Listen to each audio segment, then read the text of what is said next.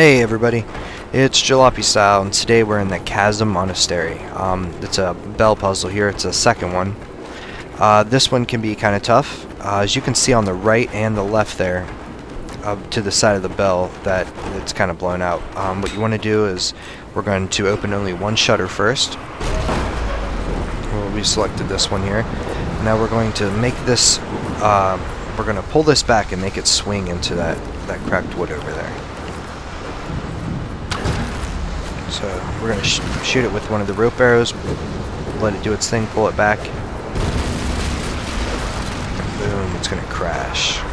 Now this part, this part in the game gets pretty crazy afterward as well.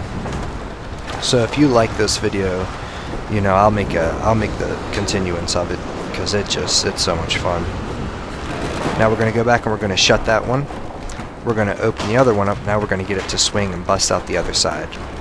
So let's open this shutter up.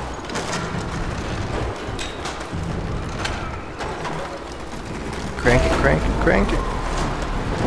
Now the wind can blow it in that direction. So we're going to shoot it with a rope arrow. Pull it back. Now it's going to crash into that. Now we need it to crash in the wood above where the bell is. But first you have to fight these guys here. Oh, you got me. In your face. Oh! Oh, there's some more coming.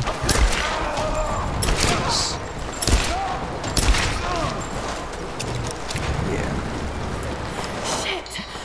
So you can collect whatever you need to from them. Now the bell's barely hanging on there. We're going to open this other shutter so it can have an equal amount of wind coming in, so we can pull that back next time, as you'll see. So now we want both shutters open, now that we've blown out both sides of that. And you want to keep everything at a good angle, because there has been a glitch of the bell not crashing through. We want it to come back. Boom.